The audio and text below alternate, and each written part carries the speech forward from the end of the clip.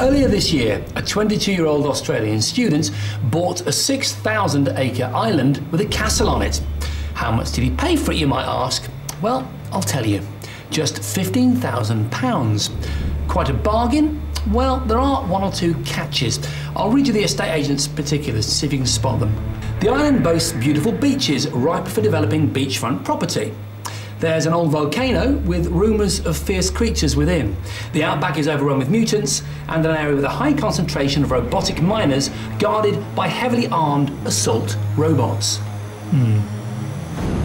The student bought an island that's entirely virtual. It only exists on the internet in a huge web-based game called Project Entropia. But it's an investment that should net him some real-world income. Welcome to the next big thing. Massive multiplayer online gaming. They may be computer games, but they've spawned a billion-dollar real-world economy where people buy and sell their virtual assets, like islands, or weapons, or books of spells. Millions play them, and it's a phenomenon that's intriguing financial analysts the world over. They work like this. The game's developers have a bank of computer servers on which they host a virtual world. This enables hundreds of thousands of players to meet up and play simultaneously. Even when you log off, the virtual world continues expanding and developing thanks to the efforts of thousands of other game players, all in different time zones. Indeed, certain games have been running continuously for over 6 years. But up until now, massive multiplayer online games have been the reserve of hardcore PC and Mac-based gamers. However, the next generation of consoles have been designed to handle them, and deals are being done left, right and centre by Sony, Microsoft and Nintendo to secure the big-name multiplayer games for their consoles. Those big names at the moment are Final Fantasy XI, secured for the Xbox 360, EverQuest, actually made by Sony, Star Wars Galaxies, also Sony, and the most popular game of all, World of Warcraft, a fantasy game that's only been around for a year or so, but already has over 2 million subscribers. I personally have been playing a massive multiplayer online game for about 4 years. It's called World War II Online, Battleground Europe, the Virtual Battle Series Volume 1, Western Europe 1940 to 42. Snappy title. I'm a non-commissioned officer in the British Army, Corporal Slaphead, and I'm free to roam a playing area that's over 11 million square miles. It covers much of Northern Europe in the 1940s, reproduced as faithfully as possible using GPS, archive photos and maps from the period. Right now, I'm camped outside a town called Mush. It's owned by the Germans. Every player that you see on this battlefield, Arrow, the guy in front of me, there's another player there up on the hill. He's in a Panhard, which is a very light armoured vehicle, see that? Pyro, his name is. All of these people and the Germans that we're fighting is like me. It's someone sat in front of their computer. They could be anywhere in the world, Japan, America, Germany, France. In fact, the guy driving the Jeep I've just hitched a lift on is actually sitting playing on his computer in New York. Thing to bear in mind again, the lorry, the guy at home who's paying his subscription every month just so he can drive a lorry. Okay, we're being buzzed by 109 and he's probably looking at me right now thinking, oh, I can shoot that guy. Hang on, let me try and shoot. There he comes.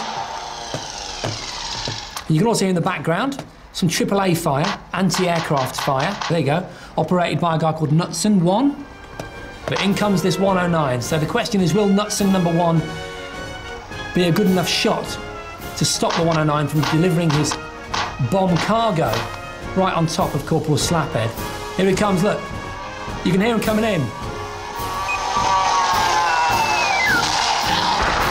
Well, I think that's a pretty definitive no. Knutson didn't come through for me. Each game follows a similar premise. The more success you achieve, the more wealth and status you accumulate. The trouble is, to really make progress in these things, you have to put in a lot of time. The proper addicts clock up 40 hours a week.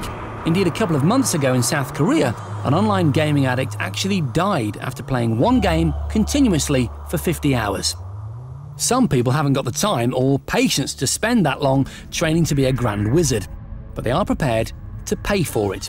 And all the big massive multiplayer games have spawned a real-world trading market worth hundreds of millions of dollars. Real dollars. In Star Wars Galaxies, for example, it can take months of constant play to achieve the status of Jedi Knight. But you know what? I don't want to play for months and months just to experience wielding a lightsaber. And thankfully, I don't have to, because of eBay. Type Star Wars Galaxies into eBay and you'll find myriad items for sale. You can buy millions of credits for just a few quid. There are guides on how to become a Jedi Knight quickly, and of course the chance to become one of the saviours of the universe overnight. Jedi Knight. This one would cost me at least 300 quid and comes with a range of skills and weapons. He's a master defender, he's also a qualified rebel pilot, that sounds good. And then we come to his lightsaber. Let's have a look. It's a full two-headed lightsaber, as well as sweep, swipe, strike and throw moves. I haven't a clue what it means, but it sounds mean. The whole business of buying and selling assets has become so lucrative that there are now people who play these games professionally, playing intensively until they reach a desirable status, then selling that status and starting again. One chap I spoke to in Germany last week says that he can make 3,000 euros a week just by playing World of Warcraft every day. But Project Entropia takes it one stage further, encouraging players to make money. You simply convert your real-world money into Project Entropia dollars and then buy what you want, including islands for £15,000. When you're bored of playing, which may be in 10 years' time, just convert your virtual money back into real-world cash.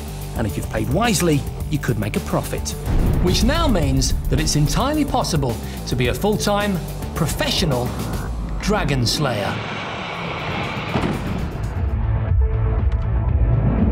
How to become a pop star without leaving your bedroom. The cheapest and easiest way to print. The gold is then deposited onto the spoon. Oh, it's turning gold! Wow! It's alchemy.